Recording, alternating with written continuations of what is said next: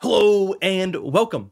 I am Zerbraxi. I've gotten a lot of questions recently about the stat changes that come in the Burning Crusade from, well, users like this one. Now, while that username does look like a bot, I mean, it's classic, so there's going to be loads of them. The comment itself is actually something I am interested in discussing. So let's take a moment and actually look over what changes, what's new, and what to look out for. Let's go.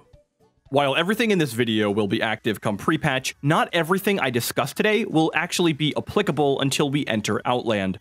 Some of you might be asking yourself though, what the heck is this red-bearded idiot even talking about? What stat change? What actually even happens? Well, I'm glad you asked, because if you're like those people watching right now who already know what's happening but you click the video to get more TBC content, then well, actually, yeah, I'm in the same boat as them, so please don't pick on us too much. Come Burning Crusade Classic, we're going to have the shift from percentage values for stats to the new rating system. We're also going to have an entirely new set of stats such as resilience and expertise. Weapon skill also changes how it interacts with the game, defense is now tied to a specific rating, and much more changes. Let's start with the most visible change players will notice, secondaries and the switch to the new rating system. When it comes to gear in vanilla, secondary stats are handled in an extremely straightforward way. The Onyxia attunement, for example, rewards a trinket like the Eye of the Beast, which gives 2% spell critical strike. This is as straightforward as it gets, and 2% spell crit will always be 2% spell crit, no matter how long it's 2% spell crit. However, long term, this creates some serious problems. How do you make an item better than 2% spell crit? Well, the obvious solution would just be to make it with more crit. Then, in order to best that item, you'd have to add crit again. Keeping this raw percentage based provides this very limited scalability option, since the values have a hard cap of 100%, and at some point, the whole system eventually breaks down. Option 2 would be to add more secondaries, like also adding hit percent as well. While this does push off the problem a bit more, it's now just more of a bloat issue and a player power scaling issue that will now accelerate massively. We actually have already seen this in vanilla when certain items have multiple high percentages attached to them. Look no further than the Drake Fang talisman and how desired it is, and always will be for the entirety of vanilla's life. So Blizzard introduced the rating system. Instead of flat full percentages, we'll now have a stat rating which can provide partial percentages. Also, the proportion between the rating and the percentage value can scale based on your character level, allowing Blizzard to continue adding rating values in new expansions without ever hitting that 100% stat cap limitation that I mentioned earlier. For example, 14 spell crit rating is equal to 1% crit, so that Eye of the Beast trinket that I mentioned earlier, which is 2% spell crit, is actually now going to be 28 spell crit rating. However, from level 60 to level 70, that same 28 spell crit is only going to get you about 1.27% crit. What this does is it gives Blizzard the ability to actually just change the rating on a dime and the scaling of it, and bam, problem solved. Power can easily be squished or expanded at any given time. While this isn't the most elegant solution, because it does have a couple quirks and some would argue it's slightly convoluted, it is pretty clever. So probably the most obvious question comes, does this change have any negative impact on the players? Well, not really. Items that are good now at 60 are still equally good at 60 and forever will be.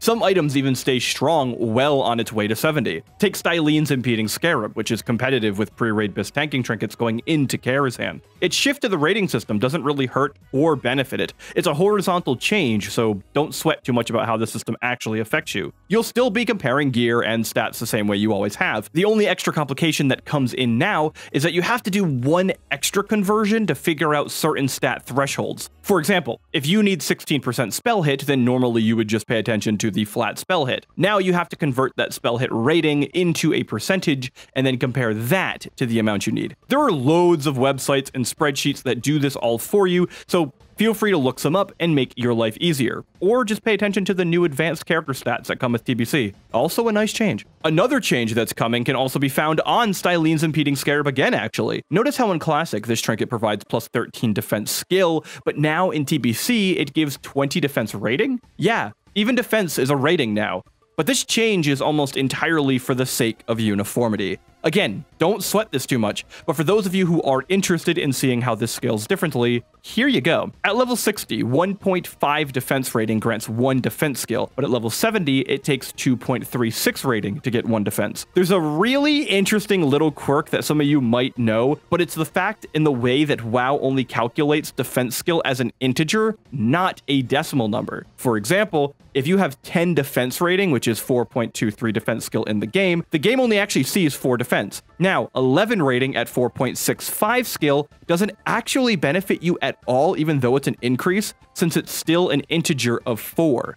But 12 rating at 5.07 skill is finally the integer 5 and is now beneficial. About 99.99999% of you will never actually care or notice this, but it is a fun little interaction that I've always found curious and I just had to share. Weapon skill also changes a bit here in TBC. Weapon skill no longer reduces the percentage damage lost due to glancing blows. However, the player will now gain 0.1% chance to their critical strike rating per weapon skill against any monster above their level. Also in patch 2.3, which is what we will be seeing in the TBC Classic servers, all weapon skill increases on items have been changed to expertise. What is expertise, you ask? Hell if I know. I don't have expertise in anything. Expertise is a new stat introduced in TBC and is something that you tanks and melee are really going to want to pay attention to. Expertise reduces the chance that your melee attacks will be dodged or parried. Please note that this is not a replacement for hit rating in any way. Hit rating reduces the chance that your attacks miss, with the term miss indicating a specific status. Expertise prevents dodging and parrying from occurring. What did I just say? Missing, dodging, and parrying are all different statuses. While preventing parrying is clearly obvious for tanks, expertise is also good for melee DPS. For example, if you get hit capped, you'll never miss the target, but the target can still dodge. So if you have max expertise and hit rating and you attack from behind so that way you can't get parried, then your attacks will never miss or be dodged. You will hit every swing. In terms of tanking, preventing your attacks from being parried isn't just a threat increase, but also a defensive gain, since the mobs will no longer receive that 40% attack speed haste after they parry on their next swing. This way, if you have enough expertise rating to reduce the chance a mob will parry and dodge by 5%, then, by the way, you actually gain double the effect, since it is a 5% reduction in parry and a 5% reduction to dodge. While this isn't exactly the case, on average, this does equate out to about 10% more swings landing on the target. Again, if you are a tank or DPS, you can look up the specific expertise caps that you want to go for when combined with a hit cap to ensure that all your attacks land. Expertise isn't alone though, since there's another stat introduced in TBC. Introducing Resilience, the stat intended for PvP that also has some very limited PvE application. What does Resilience do though? Well, a lot. It reduces the chance that you'll be critically hit by attacks, reduces the damage that you receive from critical hits, reduces all periodic damage you receive, like damage over time effects, and reduces the magnitude of mana draining effects on you. Yeah, it's a pretty broad-reaching stat. Reducing all of that damage is quite obvious why it's incredibly valuable in PvP. However, while not nearly as applicable as PvP usage, you can utilize the crit chance and dot damage reduction in PvE. As I mentioned with expertise, this is one of those things that you're going to want to look up for your specific class and spec in order to find out what you'll really want for resilience, if any. One final change that I do want to address is that for the healers. All you healers out there, are you about sick and tired of getting a new healing upgrade in Raid and yet it doesn't actually make you stronger out in the open world at all? Well, in TBC, that finally changes, and I know many of you are going to be really happy about that. Let's take a look at the Hammer of the Twisting Nether from Kel'Thuzad. This mace gives 238 bonus healing. However, come TBC, all bonus healing effects are tweaked to also include bonus damage as well. Let's take a look at that same mace in the Burning Crusade, and we can now see that it also has an additional bonus 80 spell damage on it. Keep in mind that the bonus spell damage on healing items in TBC will always be less than that of the normal spell damage piece, but at least it won't kind of lock those healers out of open world content so hard that they currently are in vanilla. I hope you enjoy being able to actually farm, even if it's a little bit slower than everybody else. You're at least now welcome to the party. I believe that's everything. I believe that's all the information about the stat changes that you'll need to know come TBC.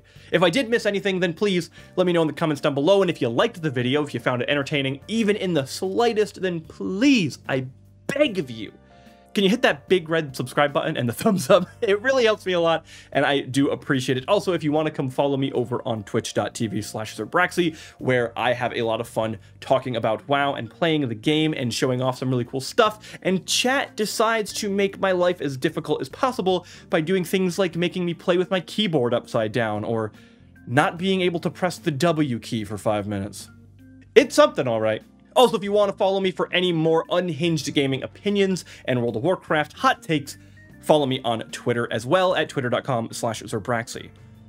I think that's it. I appreciate you all for watching, and I'll see you in the next one. Bye-bye!